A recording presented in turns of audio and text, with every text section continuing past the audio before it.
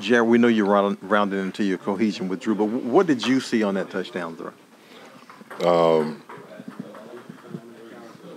We had anticipated being a little bit open than what we thought. So when I came out, I ran a corner route, and the safety, it was zone coverage, and they just kind of zoned it off. He was already in my area, and Drew just kind of lofted back off his back foot and just gave me a chance on it. Just threw it over where the defender couldn't get it.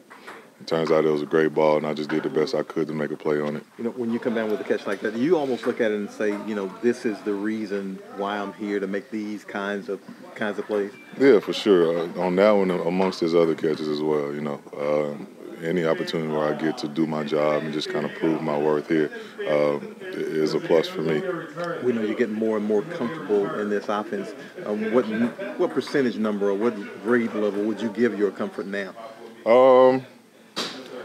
I say about 95%, 90%. I mean, it's still a lot of things that I can work on, and I know I can work on in this offense, things I can get better on. We watch that every week. So it's just about continuing to improve, continue to get better at the little things and the details on certain, blocking plays or route running that they want me to do. So I'm never satisfied. I'm always continuing to get better. When they brought you here, they felt like you would have a good effect playing opposite Mike. Are you seeing some of that effect?